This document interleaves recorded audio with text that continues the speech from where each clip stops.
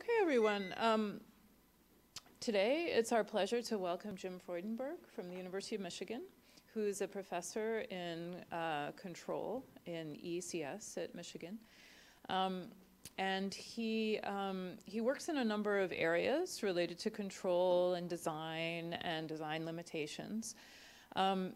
And I think the focus of today's, and internal model principle, but the focus of today's lecture is going to be on the course design and the research projects that have come out of a course that he's responsible for designing at the University of Michigan on embedded control systems, and then also simultaneously teaching a version of this course at ETH in Zurich for 12 years. Every September, a 2-week intense version of this course. We're really looking forward to hearing about this. Welcome, Jim. It's a pleasure that you're here. Okay, thank you, Claire. And thank you. And boy, I've really had a good time last night at the social events, and I hope I don't lose my voice because I've been talking to people all day, old friends, and I made a few new ones, and I really like it. So I want to talk a little bit about a class that I created at Michigan, and in response to a demand from industry, and that has kind of grown to take over my life.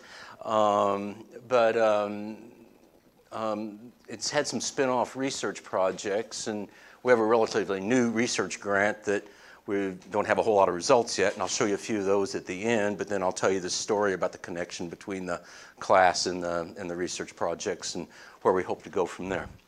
I'm going to give my acknowledgments first. There's 3 people that have helped me really a lot.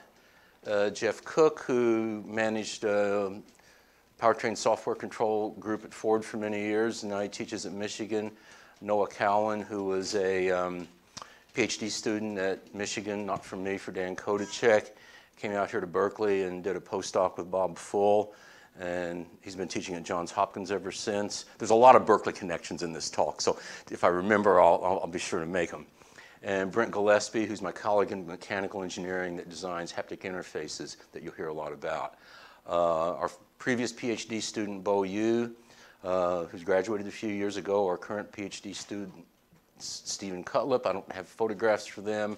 Thousands of students that have taken this embedded control class, and the NSF funding agencies that have provided us with grants over the years. Our current grant is me, Noah Brent, and Amy Bastian at the Johns Hopkins and the Kennedy Krieger Institute in Baltimore. So automotive software is really in the news a lot these days. And in case you're wondering, that's Toyota, Tesla, the car's a Volvo, but the damage is Uber, and somebody hacked a CAN bus on a Jeep Cherokee. This would have catch your attention more than other photographs I might have chosen. But so automotive software is so much in the news that it's hard sometimes even for me to remember that us boomer-type people grew up driving cars and learning how to drive cars that didn't have any code in them whatsoever. And that started to change by the time I was an undergrad, when in the late 70s, microprocessor control was first introduced for spark timing and air fuel ratio control. And the IEEE Spectrum published a special issue that year on the automobile and the future of electronics in the automobile. And if you just want some humorous light reading, this makes for like really, some of these predictions make for really humorous light reading, okay? They're pretty fun. But one of the things they pointed out was a potential obstacle to this whole thing was the inability of electrical engineers to explain mechanical systems to microprocessor programmers. So keep that quote in mind because you'll hear it later. Now, that obstacle didn't prevent the software from being developed. I kind of stole this slide from a talk at the CDC by Manfred Marari a few years ago. There's the lines of software in Ford vehicles versus time up to about 2010, and you'll see there's more software in a car than there is in a Boeing 787. I couldn't find a more up-to-date version of the software, but here's a more recent one on the automotive electronics, which is all controlled by software. as a percentage of TAR's total cost, and we see now it's up to 35%, and in 10 years it's supposed to be up to 50%. So lots of software, lots of electronics, and about halfway through this process, from the late 70s up until now, 20 years ago, I was approached by Dr. Ken Butts, who at that time was working for Jeff Cook at Ford Motor Company, and he'd gotten his PhD at Michigan with me and Jesse, and he was working on advanced technology powertrain control. And this is the point in time where the amount of all the mechanical linkages on an engine were being replaced by software-controlled electronics. And the complexity of the software was just exploding. It was becoming unmanageable. So Ken was actually no longer developing powertrain control systems. He was developing methodologies for powertrain control systems. 1998 was the year he helped found the MathWorks Automotive Advisory Board to give advice to the MathWorks to make their tools more relevant to the automotive industry. And later on, he became the Ford PI on a DARPA MOBIS project that I mentioned because it was actually headquartered here at Berkeley. And Ken asked me, why can't I hire students trained to do embedded control software development, and why don't the students I do hire know how to talk to one another? Well, that goes back to that thing that the IEEE spectrum pointed out. So I explained to Ken, well, the reason for that is we keep those our curriculum keeps those two sets of students as far apart as possible. Okay, we're really proud of it. And he said, Jim, that's a problem. And so we decided to develop a class, and it's complicated because you need control algorithms, software, hardware, electronics, some mechanical engineering stuff. I mean, there's no one student that ever comes through the curriculum and gets all that. So Ken came over with some of his people and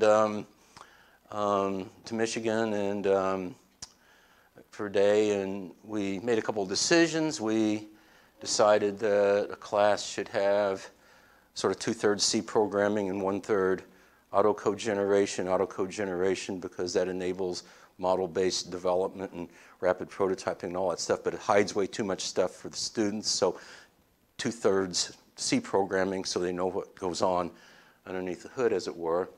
And then there was, at the time, they were doing development work at Ford on a Motorola MPC 555 microprocessor. It was, I don't know if it was the first, it was certainly one of the first automotive microprocessors for which there were floating point units and C compilers. Earlier, they'd all been programmed in assembly. And Noah Cowan, who was a PhD student working for Dan Kodacek, Dan let me borrow him to begin doing development work.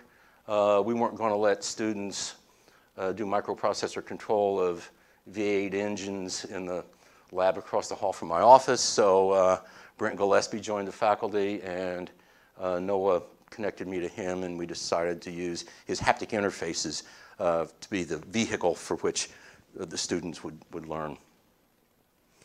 And we created not just one, but two courses. The one at Michigan, we teach about 200 students a year now. And Jeff Cook teaches it during the semesters when I'm doing something else. I have to restrict it to EE and computer engineering students, but when I do have space, I permit graduate students to enter from other departments. It's got, I don't know what, got 113 students registered for next semester. That's one over capacity and 20 or 30 students on the wait list, so I'd have to control that. At some point, Lino Gazella from ETH saw me give a talk on this class, and he said, Jim, what do I have to do to get this class at ETH? And I said, well, you know, this costs this much and this costs that much. And I don't care what it costs, but we need you guys to come over here and teach this class, okay? So Jeff came over and taught it once, and then I've been teaching it in 11 years since then. Of course, Lino spends the money, but somebody else, that's Marianne over there, that does the work. And she's still at ETH, and she's still helping out with the class. And those guys are almost all mechanical engineering graduate students. Enrollment versus time, you see it started off slow, and then it sort of looks like a couple of those other curves I showed. I'm not suggesting that there's any causality there, but there's certainly some correlation, I think. The lab, we're really proud. We just started using a new microprocessor from NXP. It's a automotive industry state-of-the-art microcontroller. It's not particularly easy to use. It's not a hobbyist processor, but that's good. We're happy it's not a hobbyist processor. It's industrial strength processor. And we've got a new development environment. And we use the haptic interface and the rapid prototyping tools from the MathWorks. This is the first time we're using an ARM-based processor. That really doesn't matter for us. The previous ones were all PowerPC. And it is the 4th generation. And the names of the companies keep changing, but the group of people that we work with is the same, Patrick Minter and his team who are now at NXP. The other thing I might add is back at this point, there really wasn't a whole lot of stuff to help you create a class like this. Phil Koopman at Carnegie Mellon had a class, and I stole some overhead slides from him that he had on his web page. And Dave Auslander had from Berkeley had some really, really useful books. But other than that, you're just kind of on your own. Okay, and there's our evolution of our haptic wheel, and this is actually important to what comes later.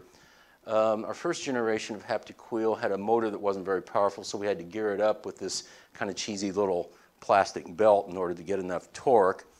Our second generation, we had a direct drive. We got rid of the belt, but we had this really awkward box of electronics with a switching amplifier that had a dead zone in it that made it really difficult to analyze what its effect would be on some technical things. Now, Lino Gazella, okay, those two things were designed by students working for Free Pizza. Lino hired Swiss engineers working for Swiss francs. That's a $900 Maxon motor with matched power amplifier.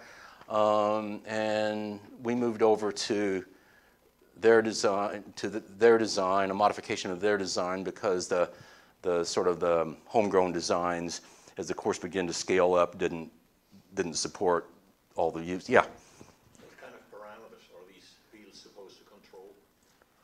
I know what is this the input for?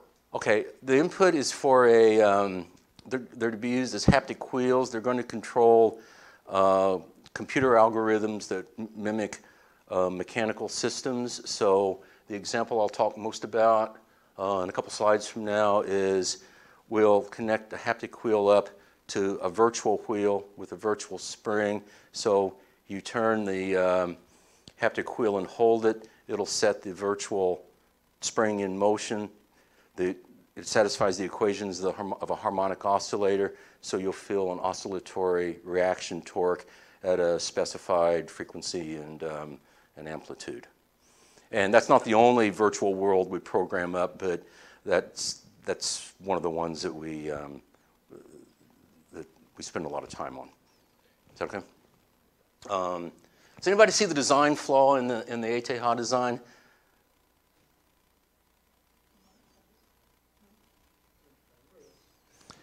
Okay, that $900 Maxon motor is really pretty heavy. It's mounted at one end of a thin piece of aluminum that's attached with a couple of screws to another thin piece of aluminum.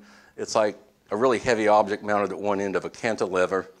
It doesn't matter over here because we only use these 2 weeks out of a year, but at Michigan we use them sometimes as many as 10 months out of the year. So Brent made a somewhat less elegant looking design, but it doesn't have that stability issue. Okay, so our lab exercises, we learn all the peripherals on the processor and illustrating signals and systems concepts. I'm not going to talk much about that, but I could do that offline if you want. The first 7 labs are in C. Lab 8 is autocode generation. And each lab reuses the concepts and code from the previous labs. And this contributes a lot to student satisfaction because they don't just do a lab exercise and then throw it away and forget about it. They reuse it over and over and over again. So everything, all the learning builds upon itself. So by the end of the semester, they've created something really pretty elaborate, but they know all the steps along the way. So I mentioned this already. One of our virtual systems is a virtual wheel. So this is a haptic wheel, a virtual spring, a virtual inertia. What you want to do is turn the haptic wheel, set this in motion, and have the virtual wheel satisfy the differential equation of a harmonic oscillator. And of course, you have to numerically integrate that. Yeah. What's the prereqs for the course at Michigan? For the electrical and computer engineering students, they take a sophomore largely analog signals and systems class. And for the graduate students, I just let them in.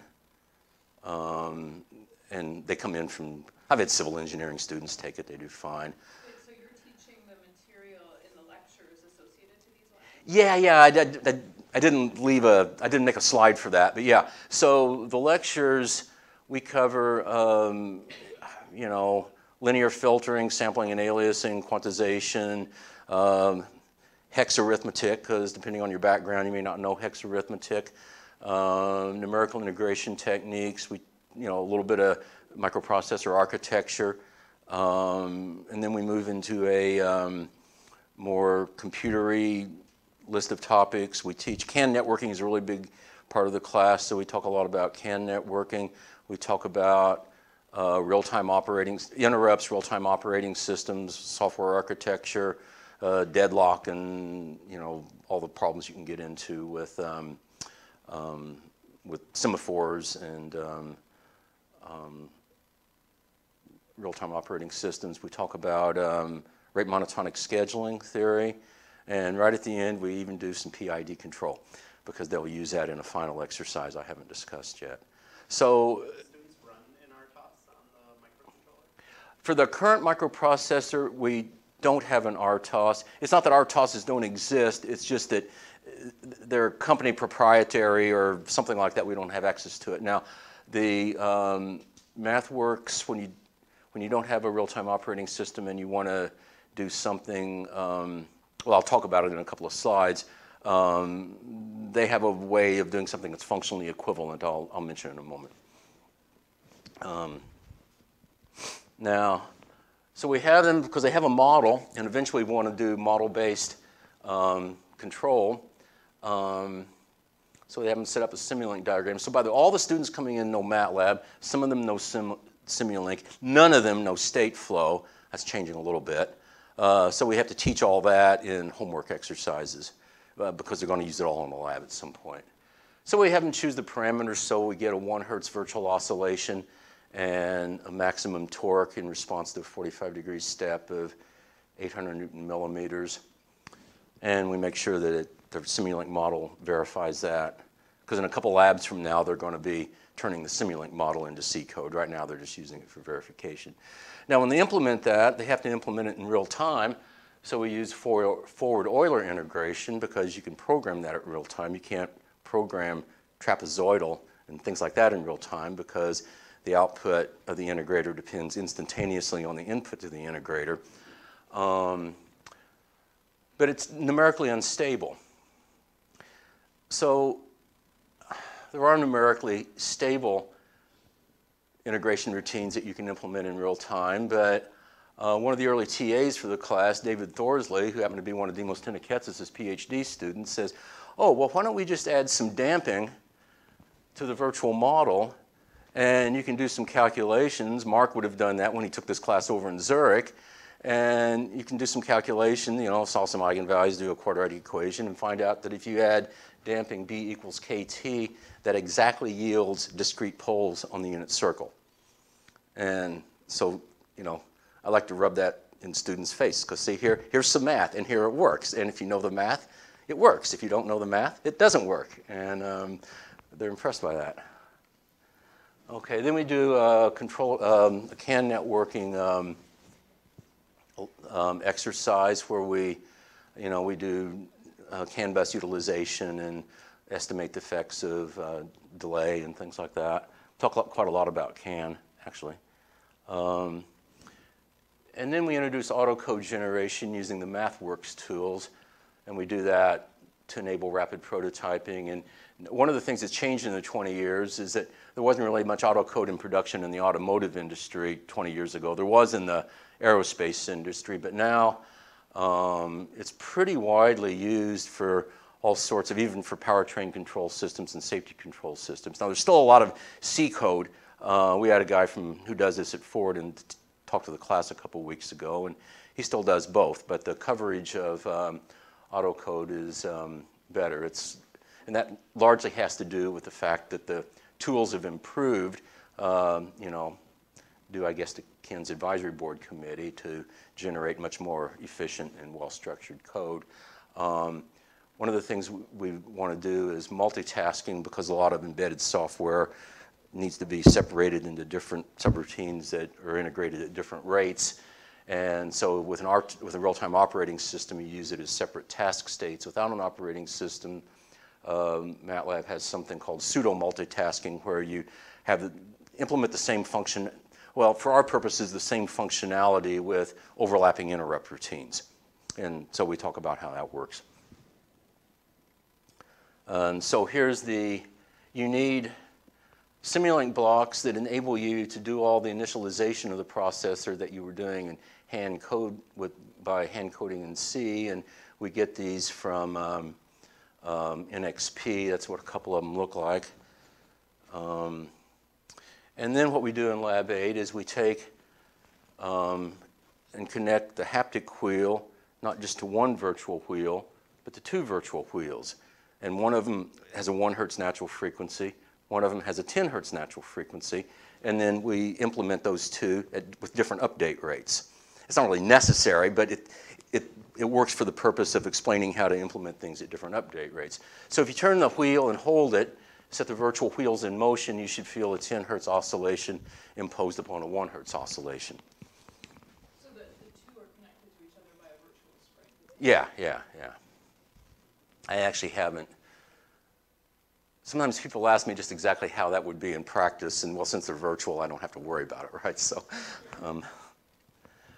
so there's what the top level looks like. There's the processor initialization block. The fast dynamics are in the red block, the slow dynamics in the slow block.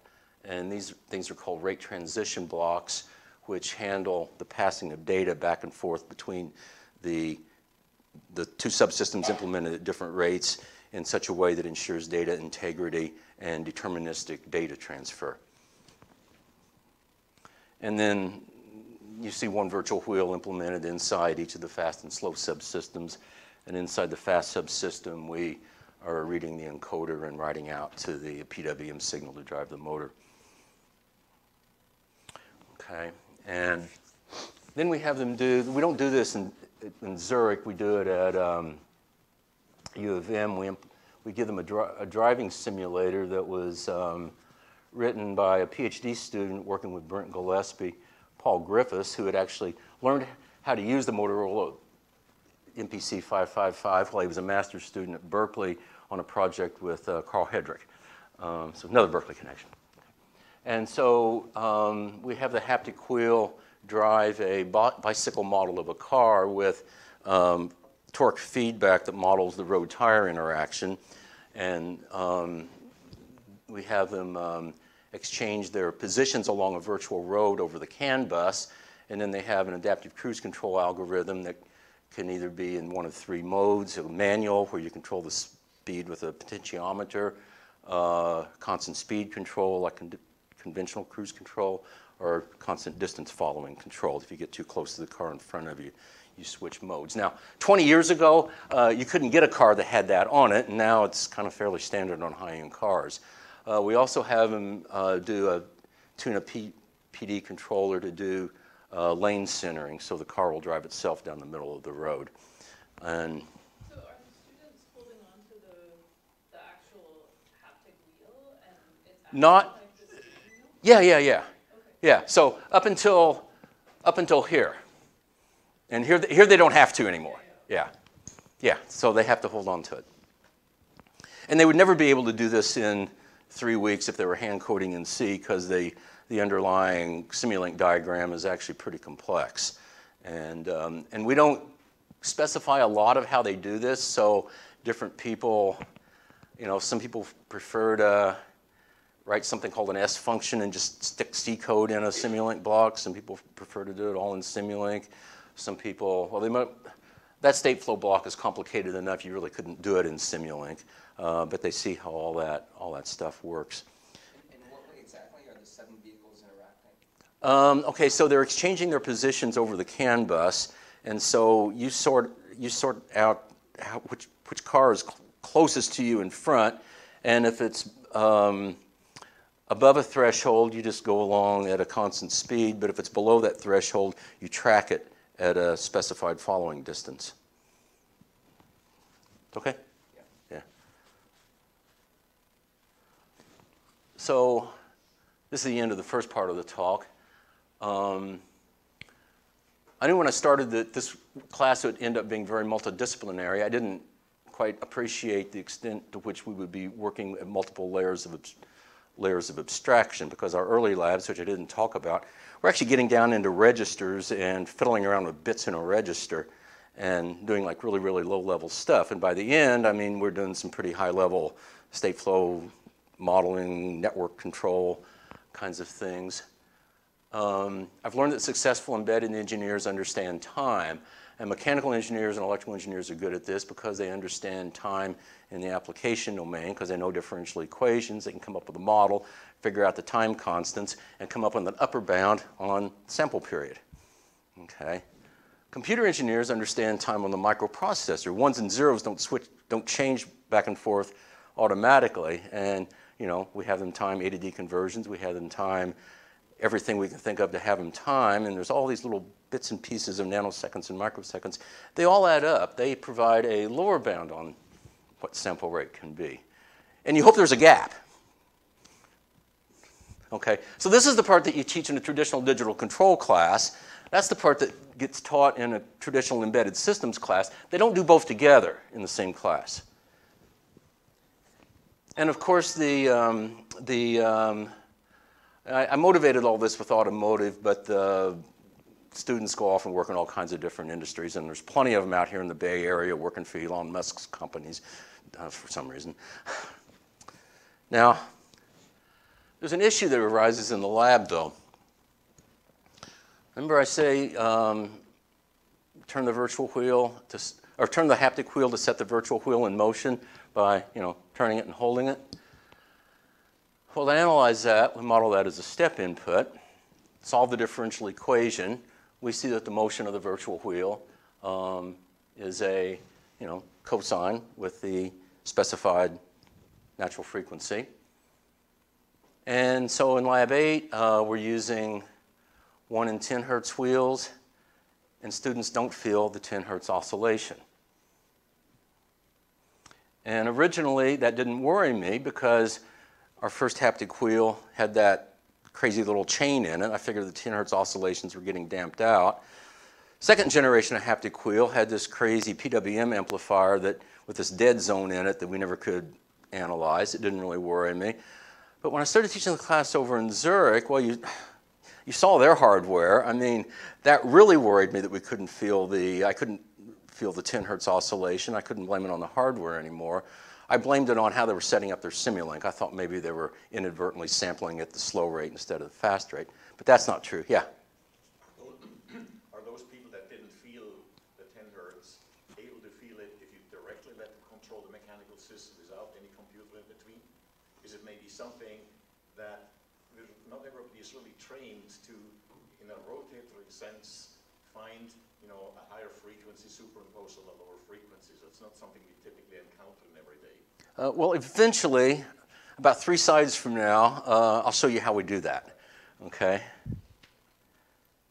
So one of the TAs back at Michigan, Yefei, pointed out that, Jim, you model this as a step in, turning this wheel and holding it as a step input, but it takes about a quarter second to turn the wheel 45 degrees. We're sampling at a 2 millisecond rate.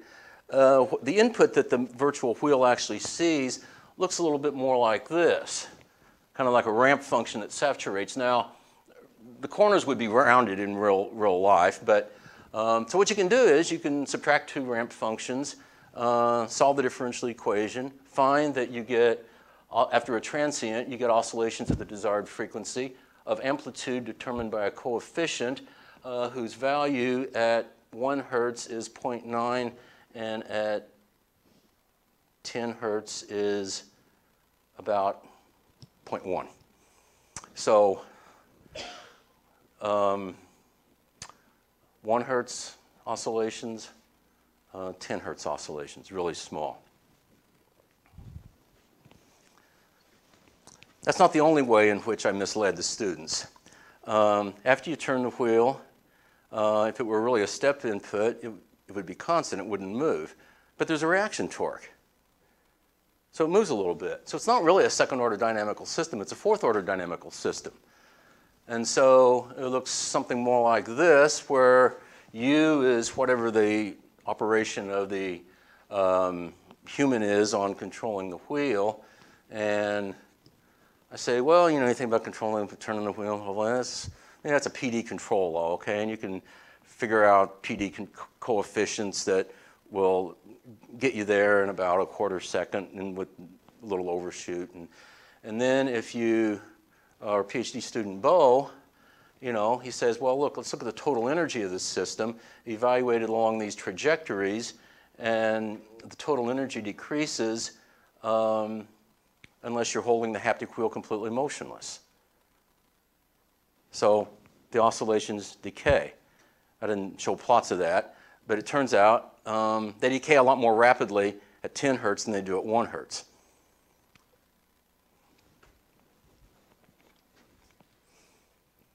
So Brent hates that PD control thing. He says, no, Jim, what you have to do is model the human impedance, the impedance of the, the human, the hand grasping the wheel and the motor and everything like that. And I mean, the equation is the same, okay, but the coefficients have a different interpretation. And Bo got in the lab and did some system identification. And when you do the simulations, you see that this is the motion of the virtual wheel, and you see the phase that gets out of phase, but the qualitative behavior of the oscillations is the same. They decay, and that's all we were really trying to get was sort of the same qualitative behavior, because that simple model leaves us too much out. And then Bo, I'm not going to talk about it today. Bo went on and studied that a lot in his PhD dissertation, and he wanted to study how human impedance varies with grip force, so he outfitted load cells onto a haptic wheel and did a whole bunch of work on that, only in the context of feed-forward control, not in terms of feedback control. But the point I want you to get out of this is human impedance varies with grip force, because that'll be important later. Now, how to feel a 10 hertz oscillation? Well, we actually ask students to do this 3 different ways. One is to give up and implement a 1 hertz and a 0.1 hertz virtual wheel. That should work really, really well, except all these kids grew up with smartphones and none of them has a 10-second attention span. So, I don't know. One of the TAs in Zurich suggested just use a lower reaction torque. And you can adjust, the reaction torque down to a level that's low enough that you can keep the oscillations sustained, but still high enough that you can feel them. Alternately, you could go to the gym and work out for a few weeks. Take the Arnold Schwarzenegger approach and hold the thing. And what works really, really well, since we're doing auto cogeneration with Simulink, just put in a Simulink block that says if the encoder is reading the haptic wheel angle to be less than 45 degrees, set it equal to 0 degrees. If it's greater than 45 degrees, set it equal to 45 degrees. Students turn the wheel to, say, 60 degrees. Doesn't matter that they can't hold it exactly. The virtual wheel is seeing the step input, and the human is feeling, and you can feel the 1 and the 10 hertz oscillations really well. I don't understand how that makes you feel the 10 hertz oscillation. Because it's the feedback through the human that's dampening out the virtual oscillations. And with this in there, yeah. Well, I've disconnected the coupling. The coupling is still going back to the human, but it's no longer going forward to the virtual wheel. So it's almost like the human is completely passive and you have this digital switch that you go from 0 to +1. Yeah. See whether you now can feel something. Yeah, yeah. Okay. Now there's a fourth alternative, and we don't have students doing this, but sometimes they try it.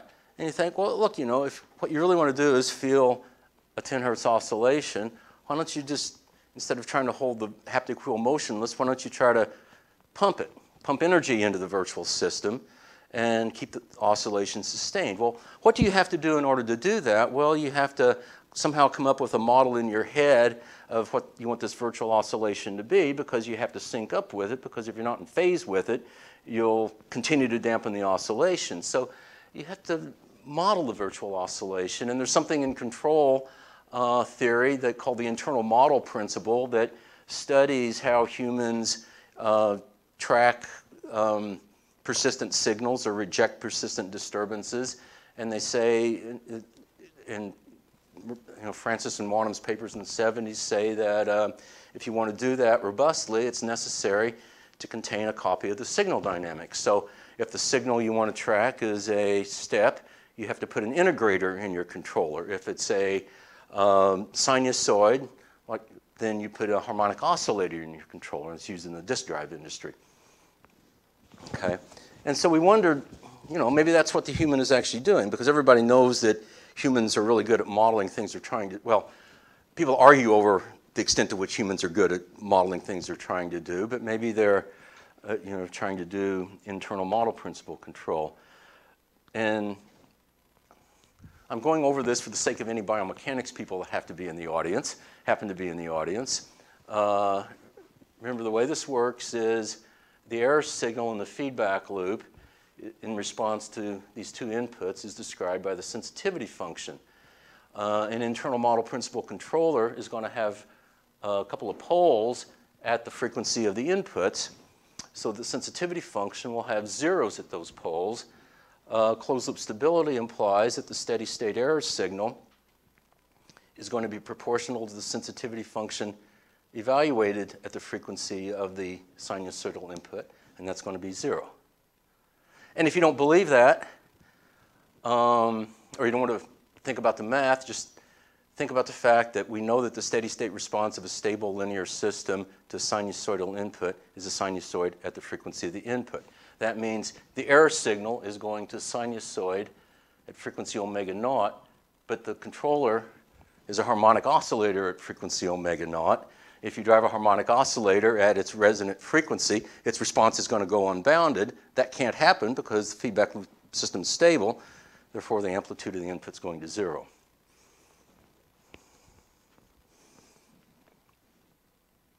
I've spent a lot of time trying to explain this to biomechanics people. Okay. Now, because in the human motor control literature, which is huge, there's lots and lots and lots of talk of both feedback and feed-forward control. And a lot of this literature, the controller falls into one of two categories. There's inverse models where the controller is inverting or partly inverting the plant dynamics, whether it's in or outside of feedback loop, and forward models where there's a model of the control signal or of the plant in parallel. And these are really common in the control literature too. I mean, Manfred Merari wrote a whole book on internal model control, which looks at structures like that.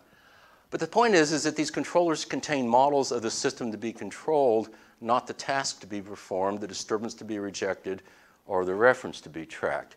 So the model in the controller models G in one way or another. It doesn't model D or R. And there's probably somebody looking this up on Google right now, and you'll get to a Wikipedia page on human motor control, and it explains it incorrectly. So, I mean, maybe there's a reason biomechanics people don't understand this. I thought maybe I was just missing it, but there's a special session on internal model principle at CDC last year. Murray Wanham gave a talk, but there was a gentleman named Michiotti, whom I actually don't know, that gave a talk on internal model principles in neuroscience. And he starts off by saying, internal model principle isn't much used in neuroscience, so he talked about these two things for these next 20 minutes.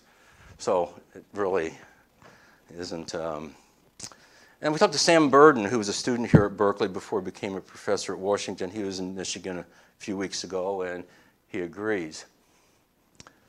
Okay, I promise this is going to tie together, okay? There's Noah Cowan does a lot of work with animals in one form or another, and he did a whole bunch of studies of something called a weakly electric knife fish. And this is a fish that has a property that it can swim forwards and backwards easily well. And it has, in addition to vision sensors, it has electrosensory perceptors, and it likes to hide. And if you're in a fish tank in an aquarium, it hides in a piece of PVC pipe. And what Noah and some of his colleagues at Johns Hopkins observed was that if you move this thing that's called a refuge back and forth, the fish can track it, and it can track it with like almost no tracking error. It's not following it with a phase lag, it's keeping up with it. And they studied that and discovered that the extent to which that works depends upon whether the refuge motion is predictable or unpredictable. If the refuge motion is just a sinusoid, it does it pretty well. If it's a sum of sinusoids, you add a few sinusoids together real quickly, that looks really, really complicated. You can't really predict what's going to happen next. And you still follow the refuge motion, but you don't do it sort of instantaneously. You do it with a phase lag. Okay. What if it's a clean square wave? I don't know if you ever tried that or not. So the Evolutionary? Do these fish hang out in the wild in kind of wave places where there are waves, where you might expect some sinusoidal motion, and they're hiding in plants or something? I don't know the history behind it. I'd have to ask Noah. I don't know how that came about. But Noah in his paper, these experimental biology journals are really interesting to me because they're not all like our control journals where there's theorems and proofs and things. I mean, the experimental biology is you sort of explain what you want to do, and then you explain the experimental setup in excruciating detail and how you collected and analyzed the data in excruciating detail. And then you get 3 or 4 pages at the end where you can just speculate wildly. And Noah points out that maybe the controller is a common filter that includes a dynamical model of the refuge motion in addition to the dynamics of the fish. In other words, suppose it's an internal model principal controller. Now, he never actually says that. But if you read, he took a class from me where I talked about internal model principal controllers, so, I don't know. Now, Brent and I got to wondering if you could do the same thing with people. And so here we used the wheel, but we turned off the haptic feedback, and we used it to track a reference. That's this little red thing with a cursor on a screen, and we let the cursor either go back and forth with sinusoidal motion or with this crazy sum of sinus motion. And we saw exactly the same thing. You could do really good tracking for the predictable motion, but not the unpredictable motion.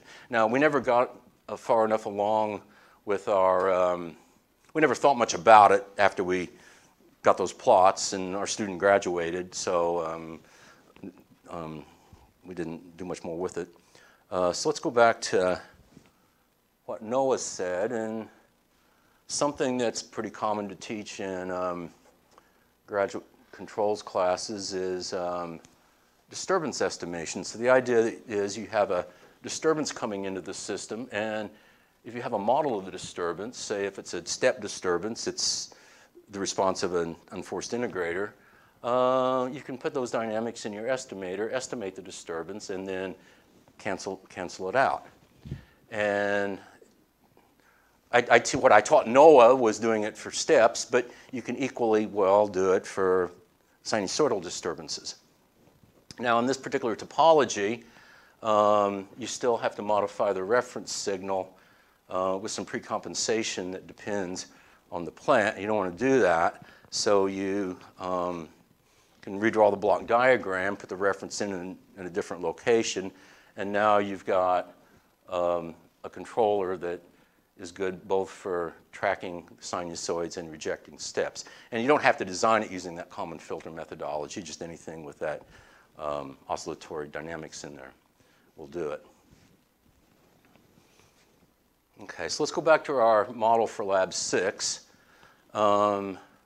This blue line separates the code from the stuff that exists in the real world, and that's the link that we cut to break that feedback loop that kills the virtual oscillation.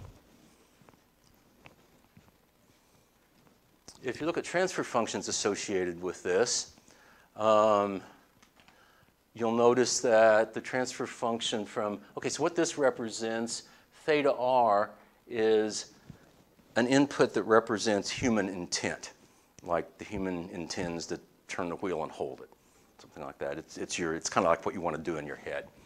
Okay, and the transfer function from that to the position of the haptic wheel has a big 0 in it at the natural frequency of the virtual oscillator. Well, it has to, because this is an inherently stable system, and that's an oscillator, and you can't drive it at its natural frequency or the response will blow up. So the input has to go to 0. Yeah? How do you know what the human intent is?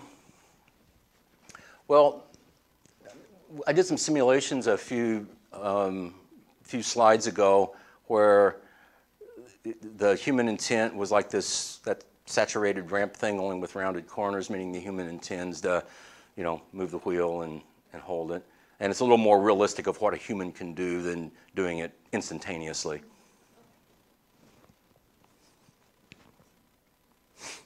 Okay, and so I call this the open loop response. It's not really an open loop response because there's feedback in it, but it's open loop in the sense that I'm not trying to force the haptic wheel, or the virtual wheel to track anything.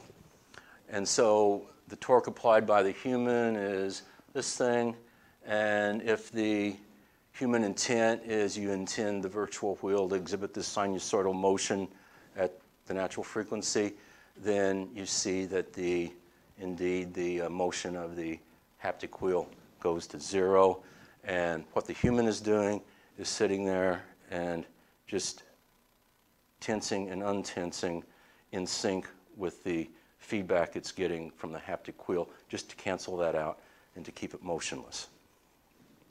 Okay. Now, you can't specify the amplitude or phase of the virtual oscillations. To do that, you could try an actual internal model principle controller where you're feeding back, well, we don't have, the only thing you're feeding, we don't have visual sensors in this yet. So the only feedback, so what this slide represents is using the information in the haptic feedback to form an error control loop so that you feed that into your internal model principle controller, and then you get the desired tracking. Once again, all the human being is doing is kind of tensing up. Yeah? I'm kind of curious, what would happen if you had them do this for, like, say, 20 minutes?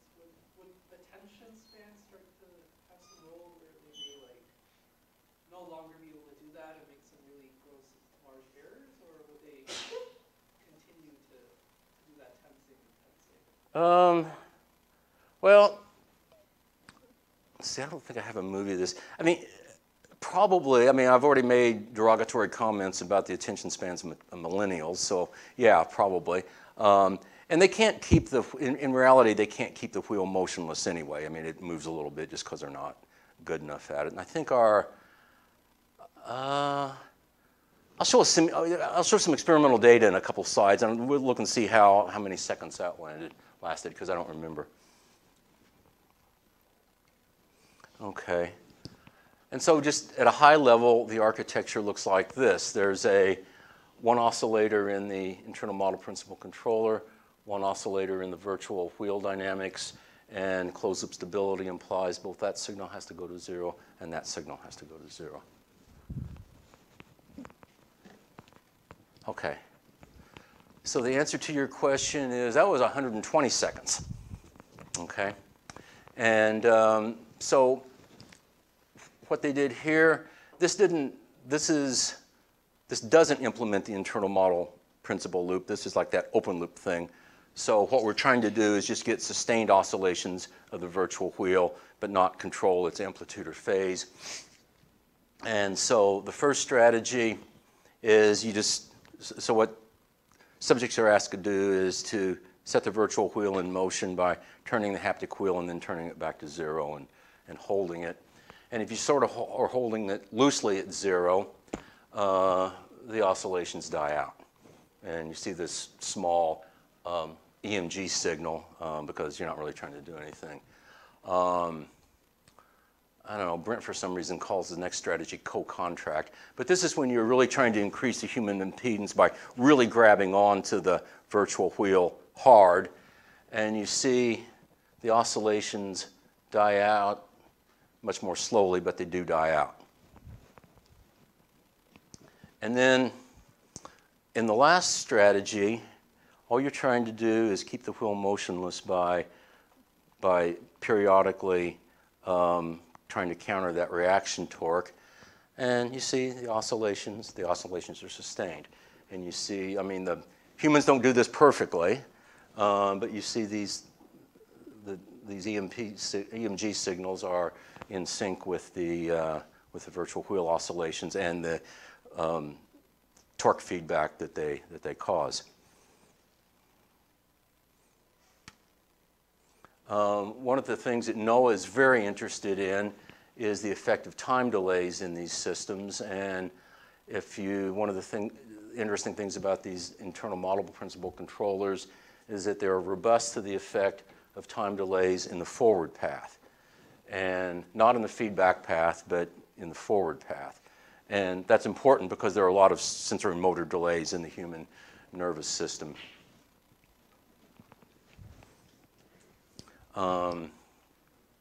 There's a lot of literature on haptic versus visual feedback, and nobody really apparently agrees on what the relative merits of the two sensing modalities are. NOAA has studied this in the context of juggling. And in juggling, haptic feedback always conveys both power and information. But in juggling, it really doesn't affect the dynamics very much because you're only getting haptic feedback at discrete instance of time. It's useful, but it's more a timing cue rather than it is anything else. Brent, with Art Quo, back when he was still at Michigan, did something they called object manipulation, where they excited a mechanical resonance. And this was actually a virtual mechanical resonance. And so the haptic feedback was continuous. And they, I don't know, they made some conclusions about it, but neither one of these papers actually tried to model the power flow in that haptic feedback and how it changed the dynamics. To my way of thinking, now that I have a model of this, if I added some graphics so I could see the virtual wheel, this looks like, to me, like an ideal situation for inner loop, outer loop control. A fast inner loop around torque, because that has high frequency gain, and then a slow outer loop for steady state regulation around the haptic wheel, the visual haptic wheel. Now, we haven't done anything with this. That's just me speculating. Comparing haptic and visual feedback is pretty complicated because of this fact that haptic feedback changes the dynamics. What you'd like to do is you'd like to turn one sensor off and then turn the other sensor on and then just go back and forth. But you can't do that because you changed the game. And so Brent has this idea of coming up with something called a virtual hand that models in software the effect of the haptic feedback on the hand wheel system, and then the actual human would be controlling a haptic wheel, but the haptic wheel position would be used as an input to this virtual thing. The haptic wheel position basically becomes that thing called theta R. And in this scenario, these dynamics are you haven't changed the dynamics. The dynamics are the same whether or not the actual human is experiencing haptic feedback.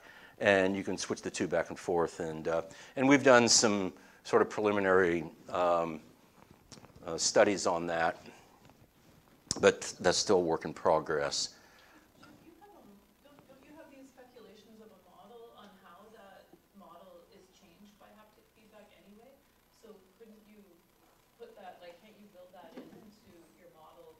Not in this scenario, but in the one where you had the nested loops, like an inner loop and an outer loop.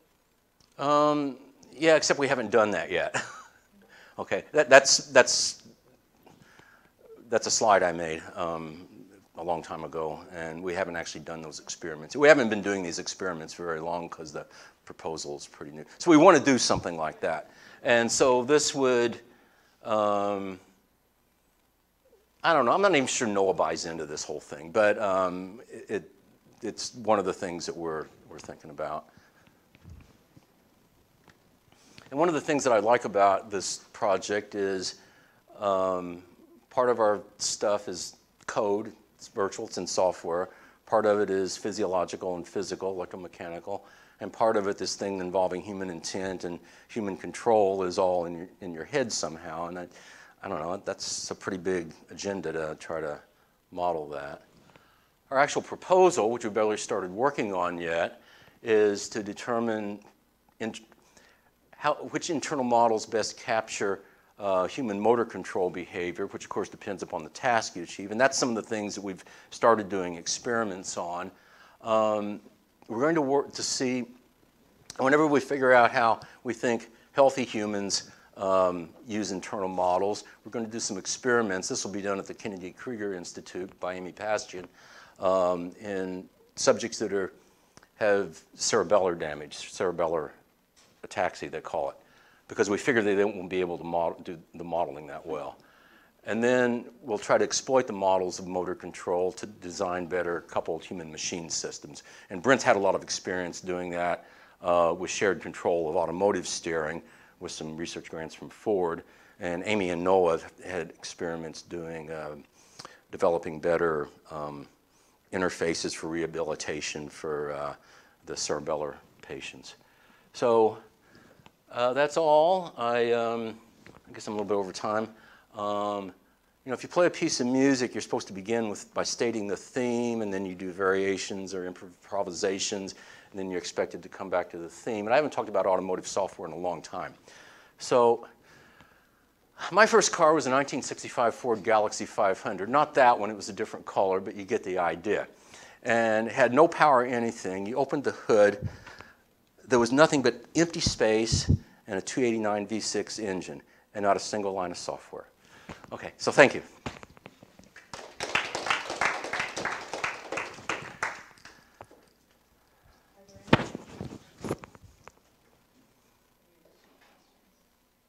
Yeah. I've got a question. So in the experiments that you did with the students where they had to, for example, track in oscillation, did you notice that there was some transience with the students learning? That is, if they do have an internal model dynamics that they're using within the controller, there's a period in which they're identifying these parameters. That's a good point, and I actually forgot to mention that because the first thing, it doesn't matter if it's a human or that fish, the first thing that the animal has to do is figure out the frequency.